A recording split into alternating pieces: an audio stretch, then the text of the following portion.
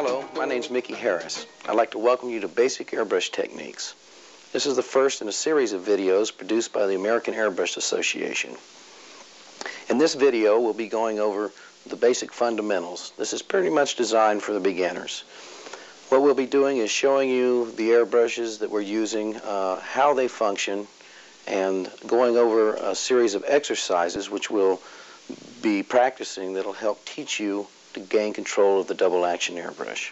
We'll also be working with some stencil techniques which can be applied to textiles as well as to illustration. We hope that you'll find this video fun and informative. So, why me? Well, I have 17 years of airbrushing experience. I also have about 12 years experience teaching airbrush. You may have seen me in prior videos that I've done, or possibly in your local post office. But seriously, folks, I'm all business when it comes to airbrushing. I just take a lighthearted approach because I feel if you can't have fun taking care of business, then it begins to feel like work. Now let's take a look at the airbrush.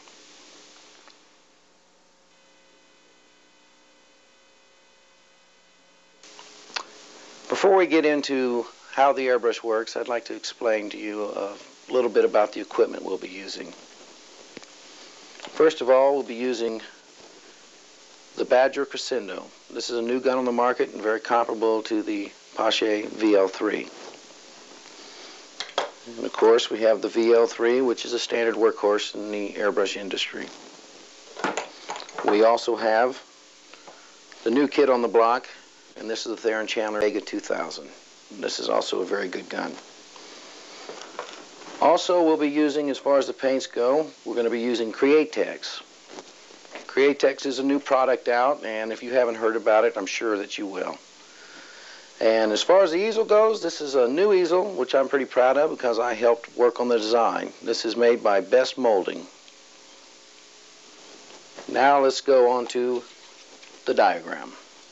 Here we have the trigger. Behind it, here in the pink, is the rocker arm assembly. This green area here is a tube shank.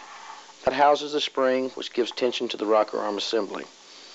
Back here is a lockdown nut which locks the rocker arm assembly and the needle together. If you pull back on the trigger, that pulls the whole needle and rocker arm assembly back, which pulls that needle tip back in the cone.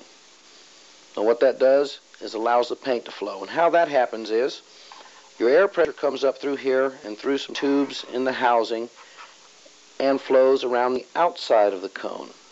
This causes a vacuum. That vacuum pulls the paint up into the gun and through the cone and around the needle. And as you come back with the needle, more paint's allowed to go out, and as you go forward, it takes it down and stops it. And that's the basic working mechanics of a double action airbrush.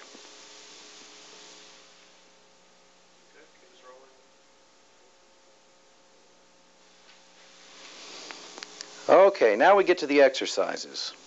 You've all seen airbrushers working on the street, and of course it looks so easy, but that's not the case. You have to know these exercises and gain that gun control in order to be able to do what appears to be easy.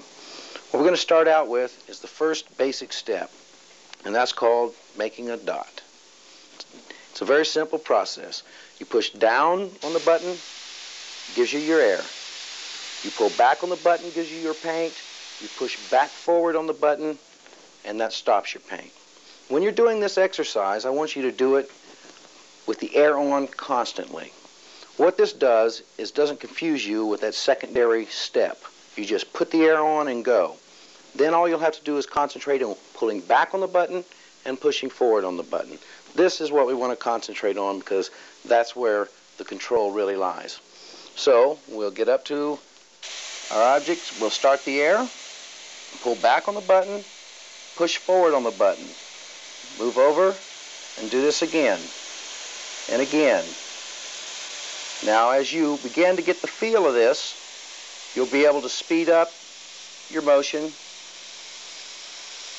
And what this is teaching you to do is get the feel of that. This is an unnatural motion for the human finger, so it's something you have to get used to. How you hold the gun is another thing. Some people get up on it a little more, some down. That's something you have to what works for you, what's comfortable for you is what you want to do. You can't always imitate what you see from somebody else. It has to be comfortable. Some people have big hands, some are small, so that's important. This exercise is extremely important. It can be boring, but you've got to do it. And I want you to just continue to do this by the thousands. Now, when you've mastered that little trick, you want to do a flare line. All the flare line is the dot in motion. So keep your arrow on, push down, pull back and forward on the button again, but move the gun as you do it, and you've got a flare line. Move the dot. When you push forward on the button, that allows that paint flow to taper off. Most people have a tendency to move along and pop off their finger. That's what we don't want you to do. That's not teaching you gun control. You're using the gun as a crutch, the air as a crutch. You're not mastering the control of the paint. And that's where true airbrush control comes in. So, we want to work that, do those lines, cutting off the paint, keeping your airflow, and you can just speed those up if you want to. Get the feel of this. You are not creating any beautiful works of art, but what we are doing is teaching ourselves how to control that button. Because when you get to where you want to be able to create something, you want to be able to think about what it is you're painting and not how you're painting it. You want that to become a natural thing.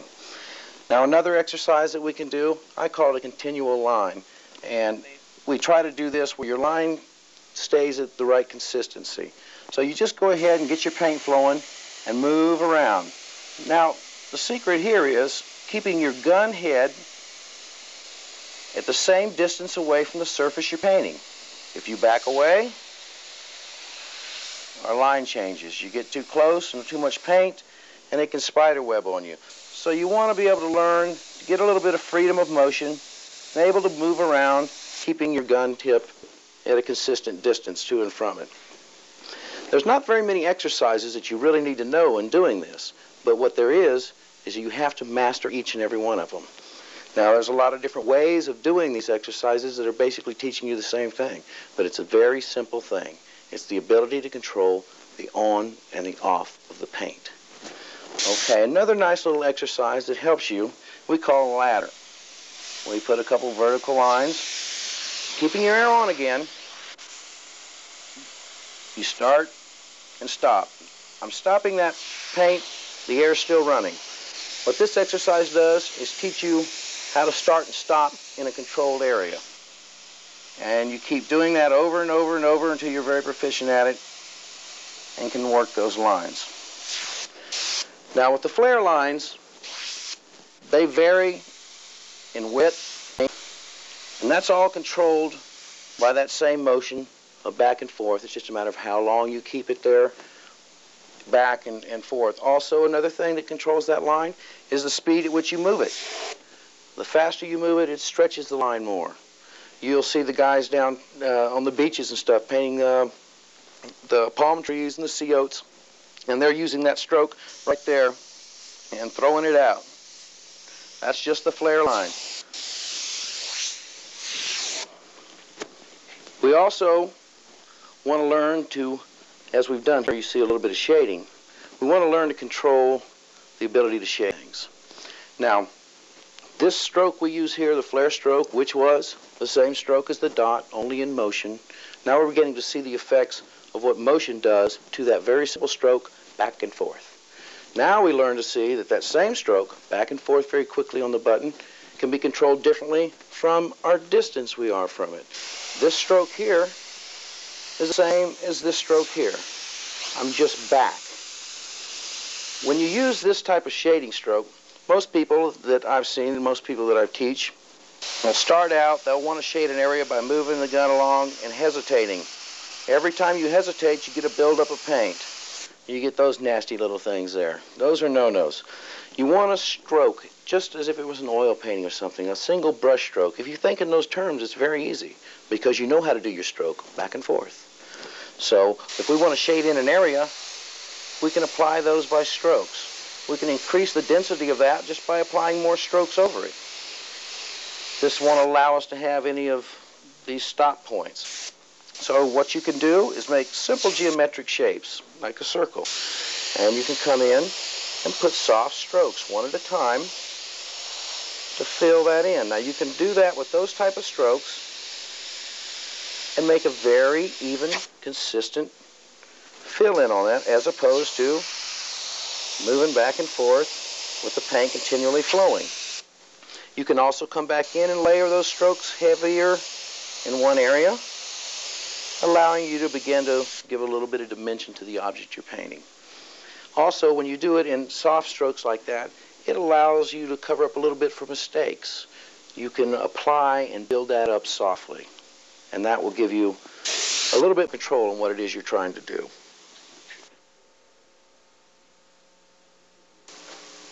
What? That's it? Not a million more exercises? Afraid not. It's not that much to it. But what there is to that is that you do those over and over and over again until you get them right. You do them till you master them, or they have to pry your bloody stump off the trigger. That's the way you do it. It's not that complicated. It's back and forth. But your ability to control that makes all the difference in the world. So what we're going to do here now is we're going to demonstrate that a little bit in a simple beach scene, which will show you the usage of all those different little strokes and things that we've learned. Okay?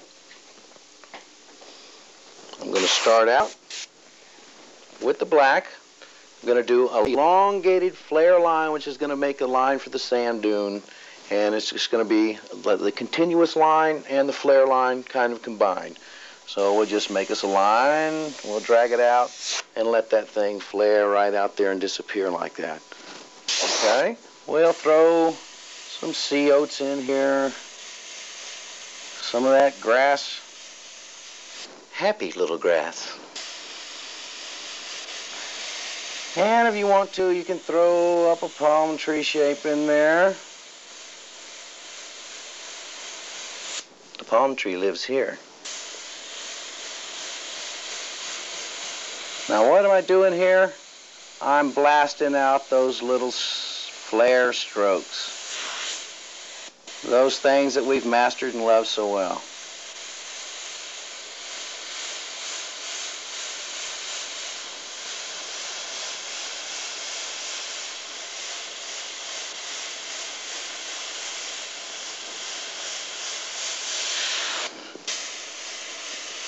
And you can back up a little bit. You want to give a little shape into that sand dune. That's that same elongated flare stroke. I'm just backing, not putting out too much paint. Okay, let me switch colors here. We'll add a little color into this. I've also switched gun types. What I'm going to do here is begin to give myself a shape of the wave. Here we go again. This is our continuous line. Now, if you notice, I'm backing away from it.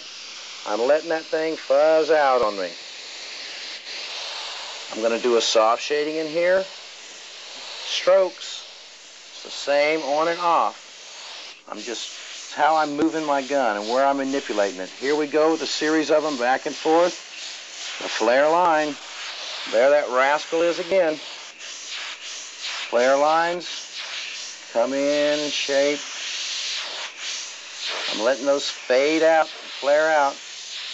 You notice that the air pretty much continually running. And what I'm doing is manipulating the paint.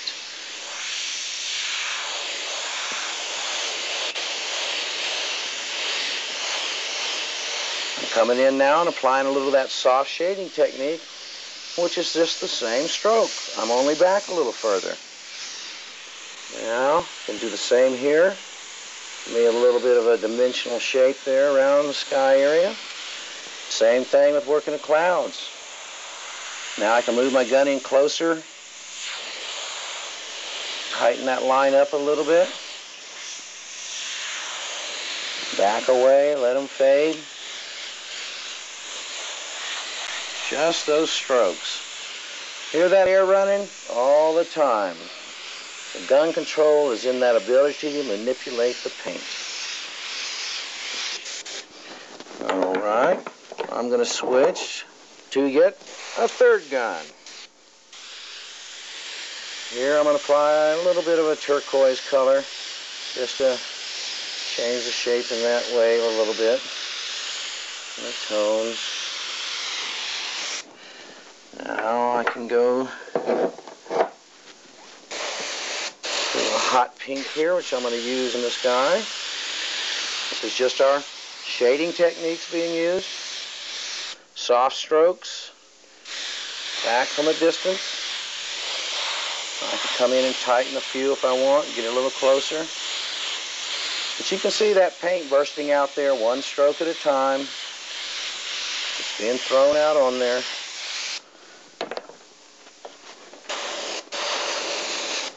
Switching to my yellow here. Soft application in there. A little haze distance.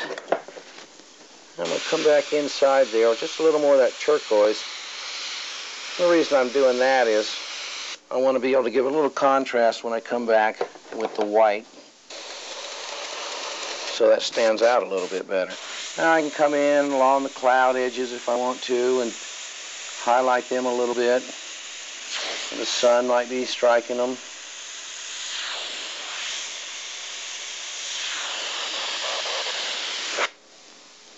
And the sun lives there. Happy little sun. Okay. I'll come along the top of this wave. Now I've got pretty much a continuous line thing going here, and I'm jiggling it around just to break up the shaping of it some. And I can take it and actually let those little lines flare off. It's that same stroke. Now here what I'm doing might be a little different is I'm backing my gun away so it fades away faster as I make that stroke. But it's the same stroke. It's just on and off with the button. And your manipulation of that is in your distance, the angle you've got your gun at. But if you start with the basics, and that is learning that stroke, that ability to turn that paint on and off when you need it and where you need it, then all those other little manipulations, something to kind of come into play. You can discover those things on your own. But if you don't get the feel of the stroke, none of it will help you. It's the most important thing, and yet it's a simple thing. It's just back and forth on the button. And you can come down and put a little highlighting down in the water where the sun's reflecting if you want to. And there you have it. That's a very basic and simple design that people make thousands and thousands of dollars on all over the country. That quick, that simple, using those very basic things that you just learned. Thank you very much.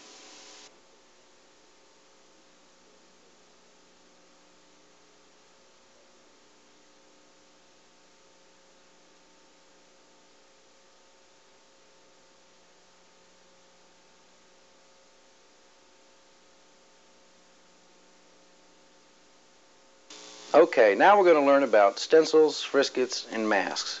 What we've learned so far has pretty much been a freehand technique. Now, as you know, the airbrush has a soft touch to it. But sometimes in illustrations and that type of thing, you need a hard, crisp edge. What we're going to be doing now is we're going to be demonstrating some of those basic techniques. We're going to be doing a very generalized and very simple stuff.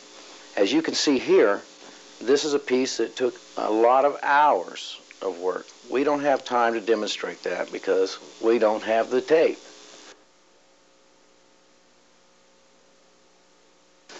All right, now we're going to do a little frisket cutting. What I've done here is I've drawn out a little picture of the eye with pencil. I put a piece of frisket over it. Now when you cut frisket, once you start your cut, you want to keep the motion continuous, because any hesitation can cause a flaw in it that'll show up when you're painting it. And of course you must be sure to take care with what you're doing so that the edges are smooth and also that you don't hurt yourself.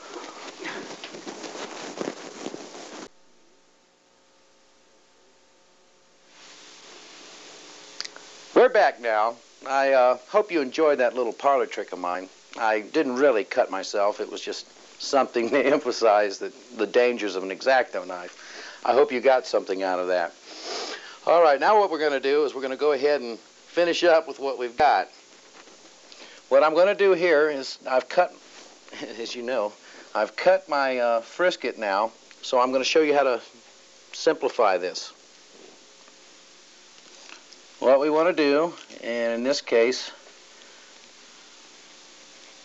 I'm going to go ahead and peel the outer edge away from it.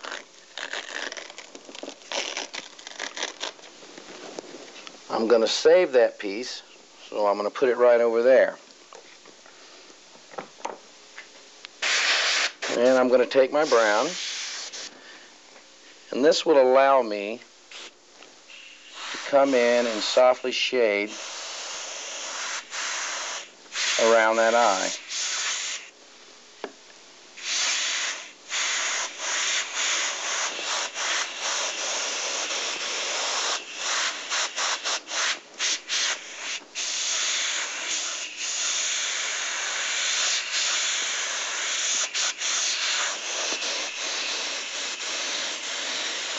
Alright, now what I'm going to do is pull out the piece right in the center of the eye.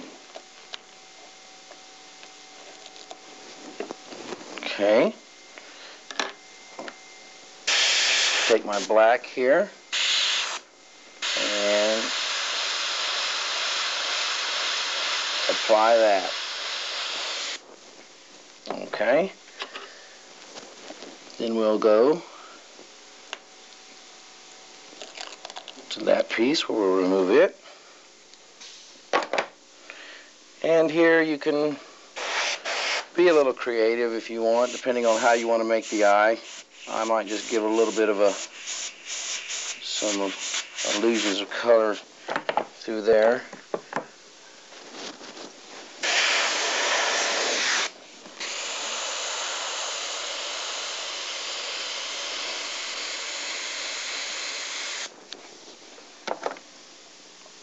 Now I can remove, well, before I do that, let me put a little bit of pink in here, just to tone that skin a little bit.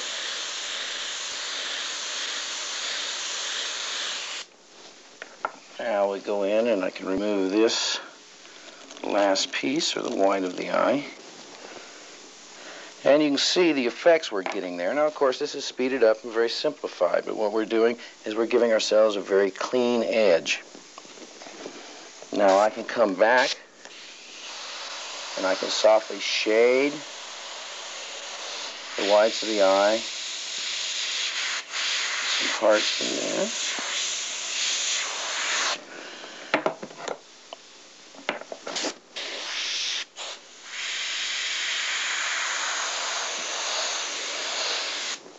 Now, if this were a serious illustration, of course, it would be a lot more complicated process than this, but once again, time is a factor here. So, these simple methods for a beginner are best for you to start out with. Then I can add a little white in the eye.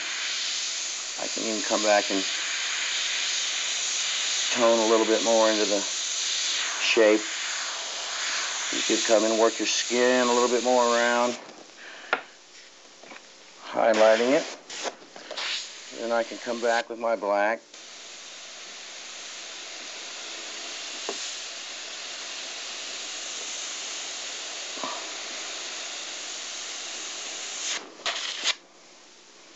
And here, I could use that little freehand flare stroke that we use.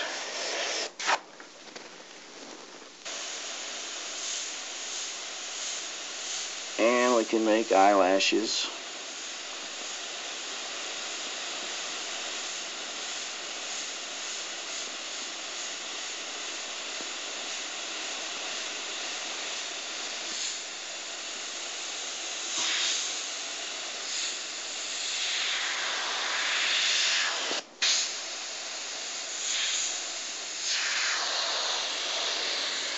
this is a very simple and, of course, very quick effect. But you can see the effect. The soft touch as well as the hard edge in combination together. And that's a very simple stencil technique, but yet very effective. Okay, now I'm going to show you a stencil technique. This is a pretty interesting technique. We use it a lot in the shirt industry. It's a little bit of a takeoff on the frisket style. What we're using is a piece of acetate as opposed to frisket paper. And we can put spray adhesive on it and adhere it to the shirt. Now, I've cut this out with a stencil burner already, and you can't do that, of course, on the shirt or you're in big trouble. But what I'm going to do is demonstrate how to do this. I'm going to peel away the inside piece, and we'll set that aside. And once again, this helps by giving you a nice clean edge, and you can use your freehanding in between it. And what I'm going to do is I'm going to be able to freehand a little bit on this dragon and get a lot of that soft touch within the confines of the stenciled edge.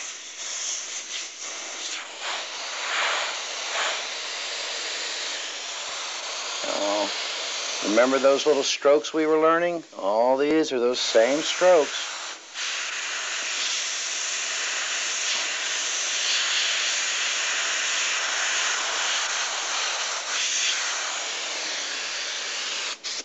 Now I've shaped that a little bit.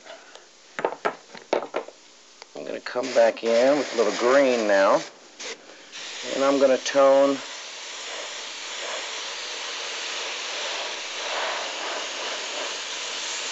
that real lightly.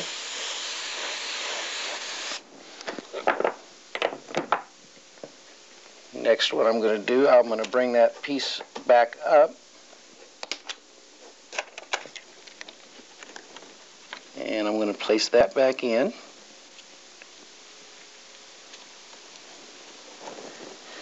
Now I can take my white. I can spray in there where the teeth are, the horns. I can remove that piece again. That's giving me a little bit of shaping in there. Now I can come back again with my black.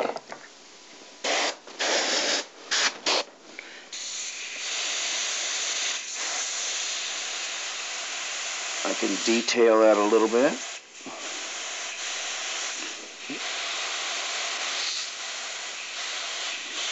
Remember to use those little strokes.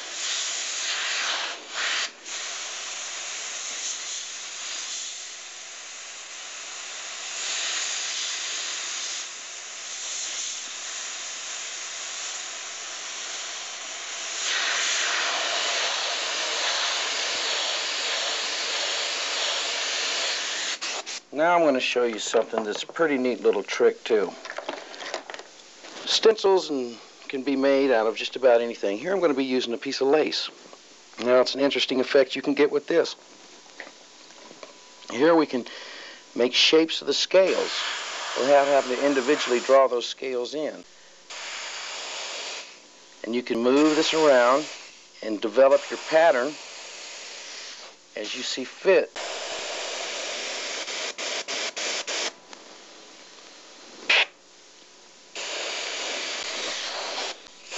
It adds a little texture to it, and it's a pretty simple process.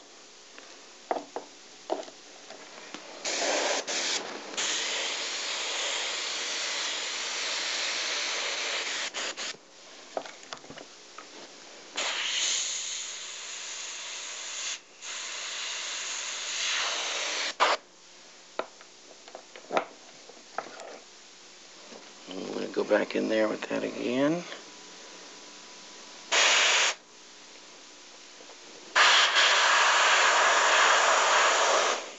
Some little patterns.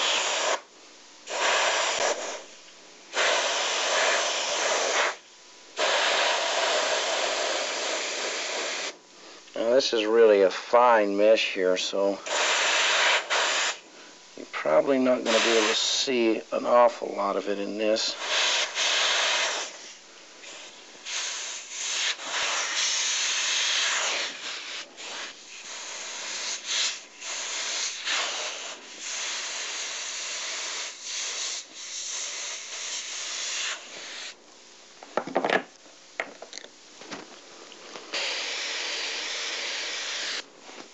these are very simple techniques.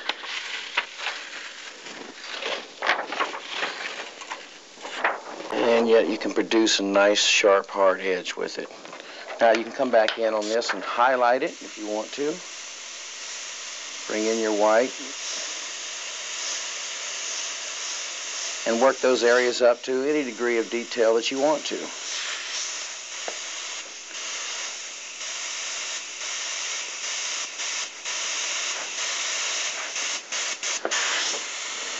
Put a little highlight on it if you want to make them a little shinier skin, or whatever you'd like to do.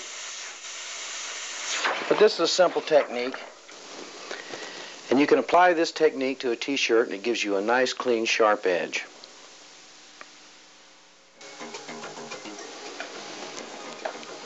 Well, I've enjoyed doing this tape, and I hope you've learned something from it. I want you to look forward to our upcoming videos from the American Airbrush Association, where we'll be going into troubleshooting, maintenance, as well as some advanced frisket techniques. Thank you very much.